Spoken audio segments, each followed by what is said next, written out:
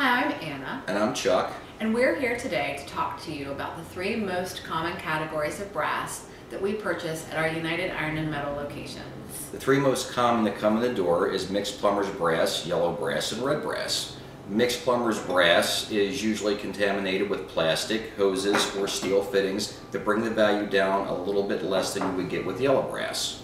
The yellow brass that you'll find in your home typically will either be plumber's brass that you have upgraded by removing the non-metallics or art-related items.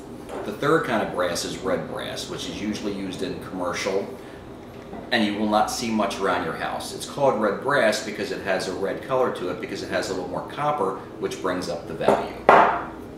We hope that this video has been helpful. If you have any other questions, we encourage you to find us online at www.scrapuim.com.